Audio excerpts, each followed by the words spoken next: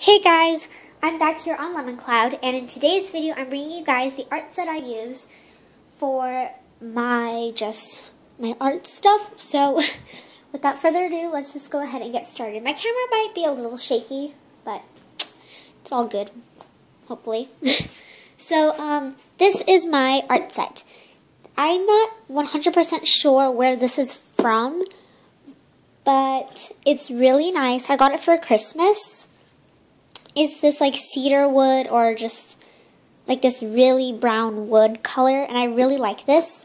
And then it's got a handle. It's really, really light, which is what I really love about it.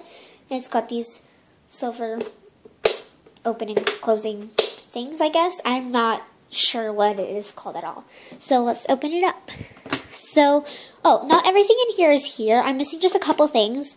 But, like, they're not missing. I know where they are, but I've been using them for something else. So, just saying. Okay, so when you open this up, let's talk about this front area first.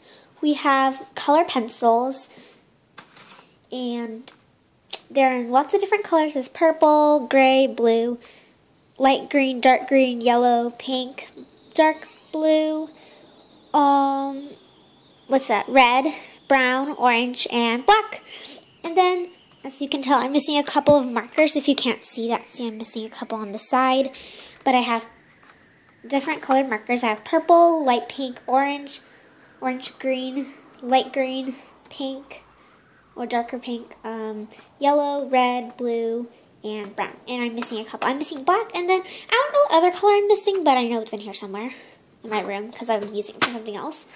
And I'm also missing the eraser. I'm using that for a different project, and I have a ruler, a sharpener, and a pencil. And then on the bottom area of my art set, I have two paintbrushes here. I'll show you guys. So this one, so if you saw my first video, then I was using these paintbrushes. I actually have a different cup for all my paintbrushes. I just put these ones back because it's part of the art set, so I could do this video. And then I have chalk pastels. Okay, story time, you guys. When I first got this, I thought these were crayons. And it's funny because I've always wanted pastels, and I thought these were crayons. Thought these were just horrible crayons. I didn't know how to use them. They didn't work very well. Then I was FaceTiming my friend, and she told me that they were pastels, and I was so happy. But I felt so kind of like weird because I thought they were crayons. So they are pastels, and I've been doing some,